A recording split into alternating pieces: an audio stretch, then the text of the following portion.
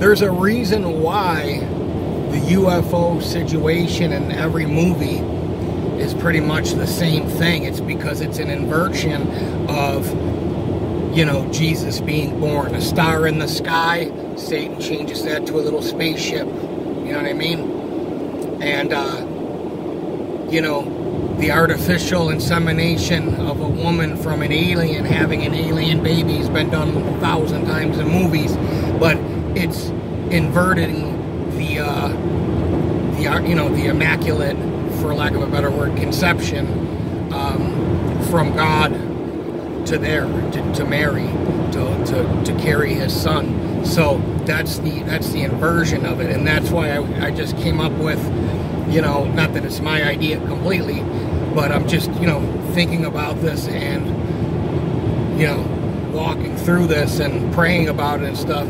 You know, I'm big on, you know, I'm obviously big on aliens, or demons, as we come to find out later in the game.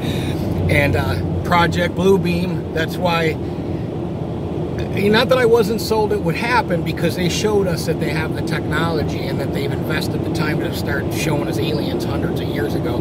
But it's going to be the counterfeit rapture. And listen, I was a big alien nerd. Obviously, $800 worth of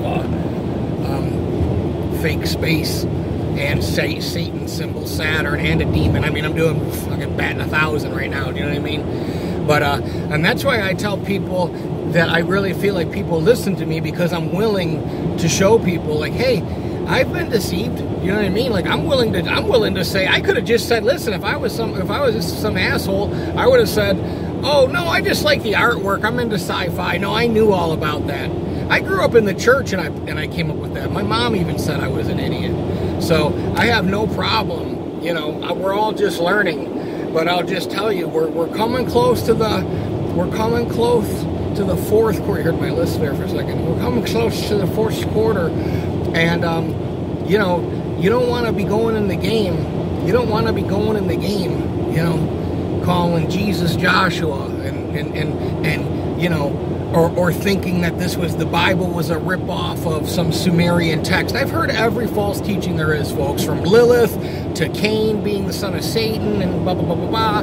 It's all debunkable, okay? The only thing that isn't debunkable, you know, is Jesus came down and saved us, and God created the heavens and the earth, because even evolution is pretty much, oh yeah, we came from apes. Well, why aren't there apes or monkeys still turning into humans? You know what I mean?